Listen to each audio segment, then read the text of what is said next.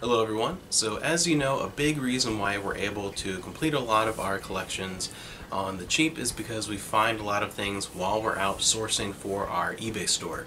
That's really kind of how things started to begin with. We're already out every once in a while to thrift stores looking for stuff, and we started eventually finding things we didn't want but we knew had value, other people wanted, and it just kind of turned into a thing over time with an eBay store, and that actually is now the primary reason why we go out to thrift stores more frequently. And the best way that we find things is in the bargain bins at a Goodwill. Go to thrift stores all over the place, different kinds of thrift stores, but that's always the best deals. We try to go as frequently as possible. And specifically that one that we've been finding tons of stuff recently. It's been a gold mine the last couple of months. There are some others, they're a little bit further out, and we don't go very frequently because usually it's 2 or 3 times the distance and not good as frequently, so it's too much of a gamble sometimes to make it worth the time that it takes. But there's one that is pretty far out, about an hour away from us, that we actually didn't know about. I found out yesterday from my mom, who she knows someone, one of her friends has a daughter who also is a reseller on eBay, and she goes to this one about an hour away from us, and I decided to go and check it out.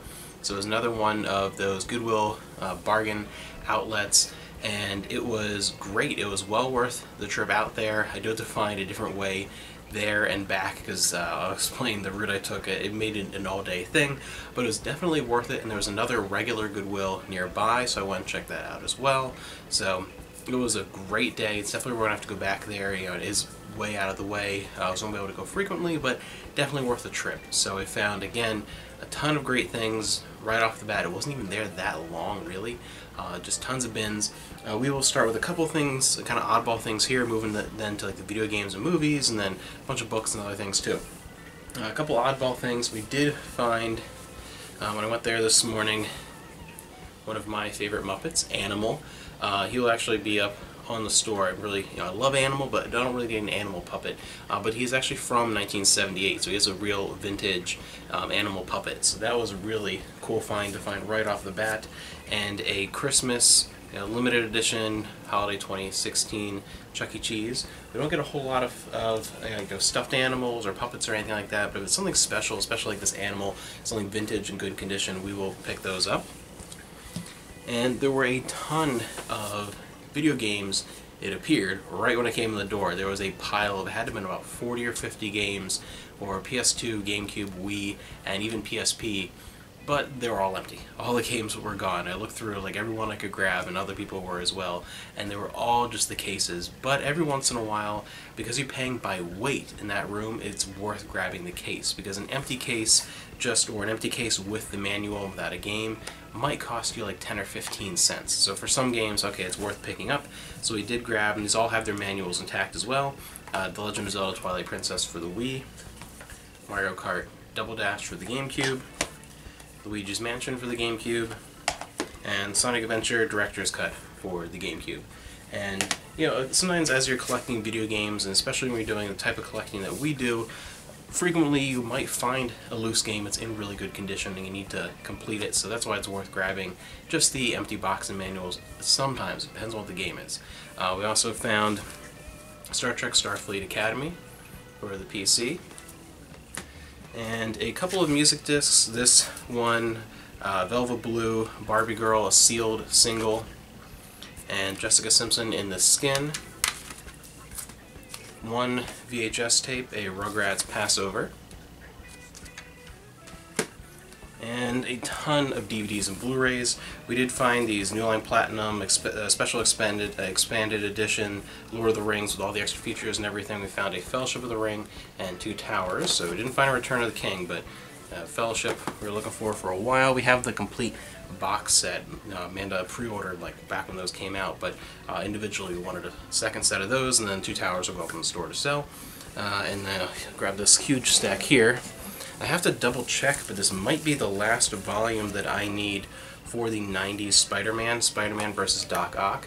The 90s Spider-Man, for some reason, outside of a single release in PAL territories that now goes for like a few $100s, it was never released in full on DVD, just these collections that are themed with different villains or different storylines. And I don't know why they've never done that outside of that one box set that had a different distributor. I think it was released in Germany, I want to say, either Germany or the UK, but it's in PAL territory and it was for hundreds. So I think that's the last one I need of the US releases. Got those individually. We have Magic Kingdom, Imagineering the Magic. Disney stuff always sells well, especially the more interesting stuff here. Disney's Dinosaur.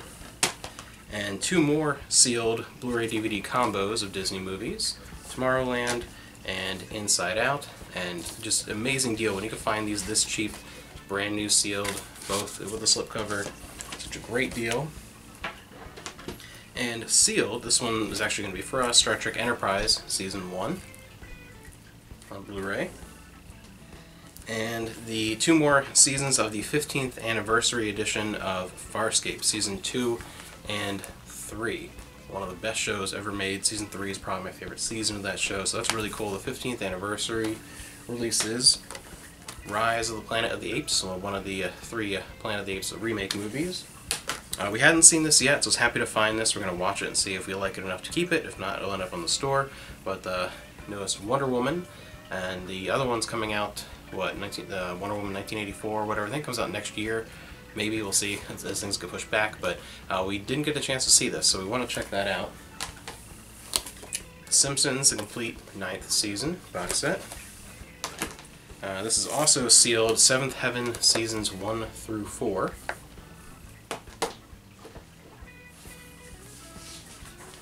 Then a massive stack of kids' books, as always. We always have those series that we look for all the time and put up lots for sale.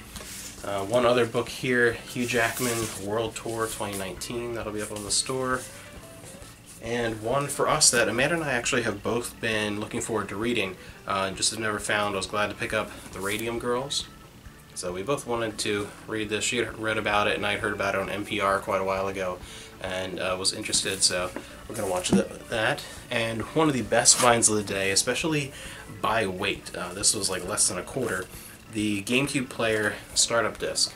And half the time these go for more individually than even the GameCube player, the Game Boy player for the GameCube, because the disc, it tends to get lost, or say you forget that it's in the system and you go and you sell it and then you have the player and you need to have the boot disc. So having that with the instructions, and again it was like maybe a quarter, so that's going to be a good sell there. One CED out of nowhere in really good condition, How to Beat the High Cost of Living. And CED. And then we have, forgot about these here, some interesting plastic cups. Sometimes Disney will sell, not for much, but they don't weigh much, so depends if they're in really good condition. But these are really cool. It's from Batman Returns, the old McDonald's cups. That's really neat. And the last things here, I was very excited. These are both for me. I was very excited finding these. I have Audrey Hepburn, I Believe in Pink. This is really going to look really cool. I have that. Going to have that hanging up here. And then also, I Believe in Pink, we have the original Pink Ranger, and this is one of the few that we were missing from this specific line of toys that Amanda had a bunch of her childhood ones still around. I think she has the black, red, green, I think Blue Ranger in these, but now we have Pink Ranger. I was able to find that, and this Audrey Hepburn picture, I had to grab that when I saw that. I was very excited for that. But yeah, so that was all that crazy morning. Coming home took a lot longer. It was like an hour out there, but since I went to the other Goodwill, I wasn't going back the same way because I was like 10 minutes away from the outlet, and I went back a different route. And do you ever have one of those moments when you are following a GPS system and it wants to take you down a road you can't go down? This time it was because of construction and the road is completely closed. And even if I was trying to go a different route, you select a different route or you try to go a different way, and it constantly is just trying to reroute you back to that same road. It just will not take a different way. It's like it's just resisting you and very stubborn. I want to go down that road, even though you can't go down that road. I just had one of those issues where I had to like fight the GPS and kind of find my way, but wasn't familiar with the area. So eventually I was able to find my way to somewhere where it took me on a way that I knew where to go, and it wasn't trying to force me down that one road, but like that added to the trip back. And then there was more construction down the road and then traffic, so it ended up being like an hour and 45 minutes trying to get home, when it was like a little under an hour to get there to start, so that just took forever. But overall it was well worth it this morning. I had time to go out there and check this out. We're going to go out there every once in a while, probably maybe once a month, once every 2 months kind of thing. It was really, really good, but it is pretty far out of the way, considering we don't do this full time.